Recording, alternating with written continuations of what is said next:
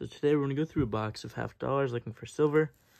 I just went through one, and it's a $500 box with 1,000 coins, and not one was silver. The only interesting thing we found was this right here, which is a $50 someone cut a hole in, probably for a necklace. So it's kind of cool.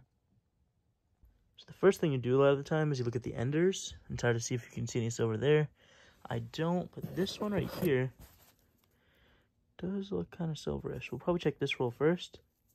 And yeah, we'll see if it is one or not. Okay, as you can see here, that one on the end actually was a silver coin.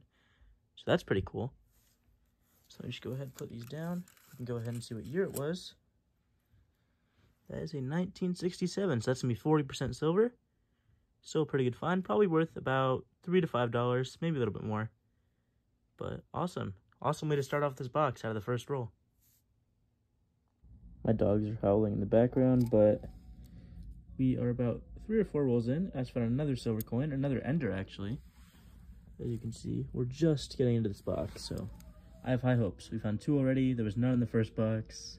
And yeah, another 40%er, but I'm not complaining. A little bit further into the box now, still not too far. And we've got our next silver right there. I already took a look, and it's going to be a 1969, so another 40%er. Hopefully we keep having this luck, because we've already found 3, and we are not even close to being through this box. Okay, I could kind of see it in that last clip, but I wasn't positive. That 4th coin in right there is actually another silver. So that was 2 in 1 roll. I did just take a look at this one too, and I believe it was 68. If we can just get these out of the way. There it is right there. Yeah, a 1968. So that's 4 silver coins so far from this one box. It's awesome. Since the last video, I've opened 1 more roll. It had nothing. Then I opened this one. We've got another silver coin. Let me just kind of let it fall, see what we got. Oops. Another 69. So it's going to be a 40%er again. It's the 5th one of this box. This is how far in we are. That right there is our 6th silver coin. I just took a look. It is a 1969.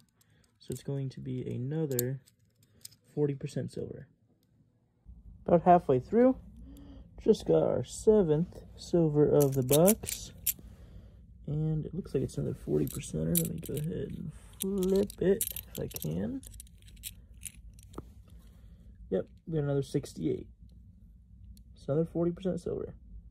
Getting close to the end of the box now. Just got our 8th silver.